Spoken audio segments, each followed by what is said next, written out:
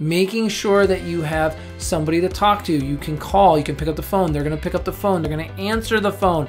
You can send them an email, they're gonna respond to that email within the same day or 24 hours. That's what I mean about small mom and pop billing company down the road.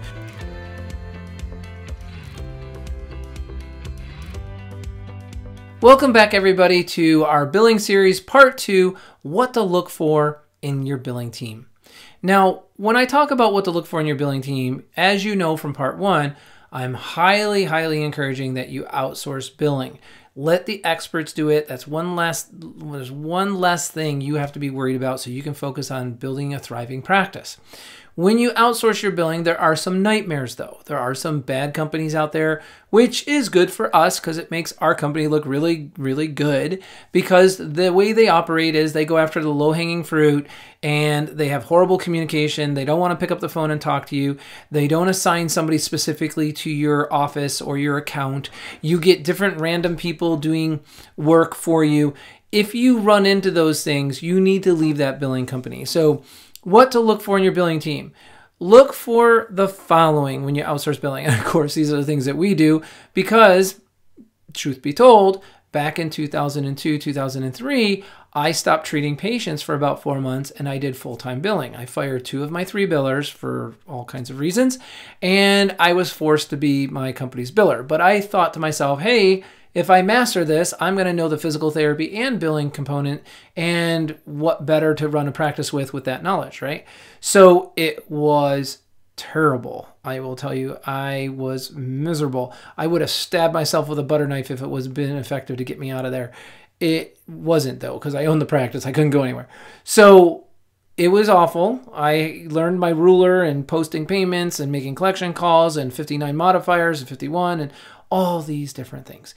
It is a racket, man. It is a racket. It is rigged for the insurance companies to always try to make out. But once you learn the rules and once you know how to communicate with manners and being polite, but being assertive politeness, you start getting what you want. When you understand that the secret to effective billing is educating your staff around you, not necessarily your billing team. Let me tell you, they know how to do it. It's educating your front desk, your patient registration person, to be extremely detailed in collecting the appropriate information.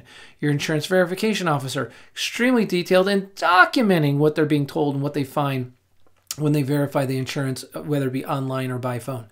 The physical therapist and the PTAs and the PTs, and oh my gosh, what they don't know is just mind-blowing. They should really understand a lot more about billing and collections than they do. They should really understand that they have a greater responsibility to code, document, and fill out the paperwork appropriately. They're not billers, they're not billing, but without their supportive documentation and their thorough documentation of what they've done, and timely, oh my gosh, timely submission, it affects everything financially within your practice.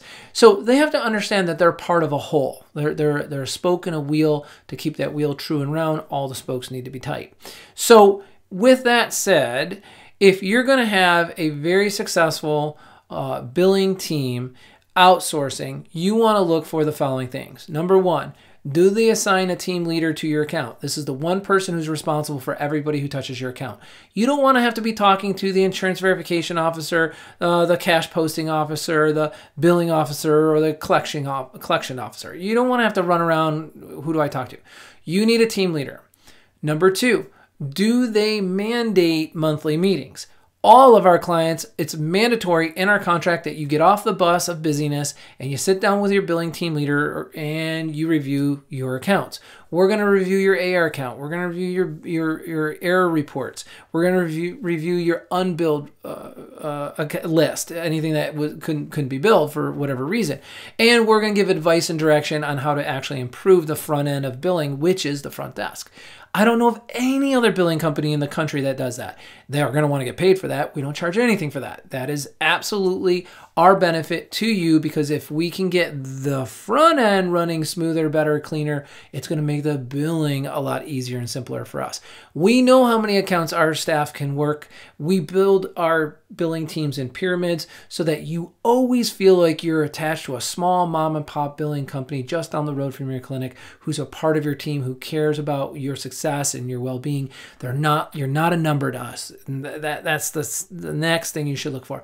Making sure that you have somebody to talk to. You can call, you can pick up the phone. They're going to pick up the phone. They're going to answer the phone. You can send them an email. They're going to respond to that email within the same day or 24 hours. That's what I mean about small mom and pop billing company down the road. Communication, communication, communication. Communication is the universal solvent to all problems. We know this. You must have access to your billing team leader on a weekly, daily basis whenever you need to ensure that you're comfortable with what's going on. To be honest with you, though, truth be told, because you're having your monthly meetings and you're going over your reports and data on a regular basis, you don't have to go shopping around. What's my AR look like? What's my unbilled look like? What errors are we running into? Because you don't have to worry about that. You're getting told that. You're getting informed that. We're bringing it to you. You don't even have to go hunting it for us. You have far less to deal with. You have far less questions, concerns, issues in general. Now, every now and again, something's going to come up that was a curveball or something, and somebody might fall off the bench and they have to pick themselves up. I'm not saying everybody in my team's perfect, but things do happen. But we have an account control officer that oversees all their work and catches it the very next week, the very next day, so it never goes very far. The one thing we don't want you to do is we don't want you to have bad metrics. We don't want you to have bad statistics. We want that billing team to be at the top of its profession metric-wise and statistically. That's how you're going to know whether you're getting good quality billing or not, is what do the stats tell me? What are the operating metrics that this team is working off of? I'm going to go over that more in part 3. So stay tuned and tune into our next episode here in billing for part 3. But if you're in-house and you're hiring staff for billing, here's what you want to look for those of you that are still struggling with the in-house. Somebody who has not the highest aptitude in the world, because if they have a very high aptitude, like a therapist who wants to be challenged with new things, new ideas, new patients, new situations to work out of, a biller who has that's going to get bored quick because the work is pretty routine, it's regular, it's day-to-day. They're going to constantly be looking for the next promotion, the next change, the next dynamic. You don't have that in billing. It's a lot more of the same. Find somebody who has clear analytical thinking. Okay? You don't want the drama. You don't want the emotional person. So when you're interviewing, ask questions about organization and methodical thinking and sequential processing and things of that nature. I personally love it when my biller comes into work, throws their headphones on, sits at their keyboard and just for 8 hours a day, takes a break, 4 hours in, comes back, does it again, goes home, and they love their job. They're just rocking and rolling. I mean, we have 60-some billers in 30 different states, so that's how we're able to grow so fast and keep taking new business on a regular basis, because our training is the paramount situation for success. That's the next thing for in-house billing. If you're going to have a successful in-house billing department, you must have an ongoing training system so that they can stay up to date with all the changes, especially coming from Medicare and the insurances and the new electronic systems. Go to a state-of-the-art EMR system. Here's the third thing you should look for with good billing is a group that can actually work the front end, back end, and reporting end of your EMR system. It has to be very comprehensive and intuitive. Customizable is ideal. If you have the right EMR system, you should be able to get from any screen to any other screen you want to get to in 3 clicks or less. So look for that. Without the proper tools, your staff is limited. That's why with our billing team, we have a lot of people, like I told you, 60-some.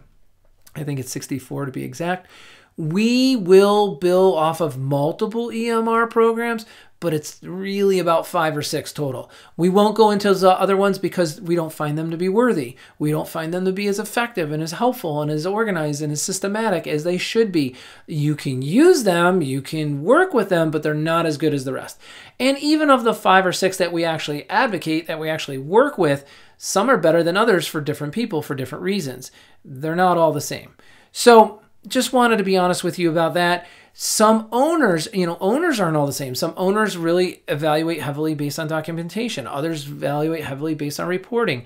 Others want to see more tech involved, like home exercise programs and portals and things like that. Hey, that's all great. Know what's important to you and know what you're looking for. Back to my billing. It's all about the stats. When you have the right person who's accountable and responsible, who initiates conversation, doesn't wait to be caught or found out, is willing to actually bring problems to your awareness because they own it and they're accountable, you absolutely have the best person. But now you have the responsibility, if you're not outsourcing, to statistically measure their performance. Do you know what those stats are? Do you know how to get those stats and get that data? Do you know what software spreadsheets you need to gather it so that you can manage them? And would you be comfortable enough to actually give them direction? You know, you got to ask yourself, like, are you comfortable with that? Are you confident in your billing knowledge? If not, outsource it. You're only going to pay for what you get. So that's it. Let's stay tuned for part 3, where I'm going to dive into some of the most important metrics that you should know about when running a billing department, whether it's in-house or outside.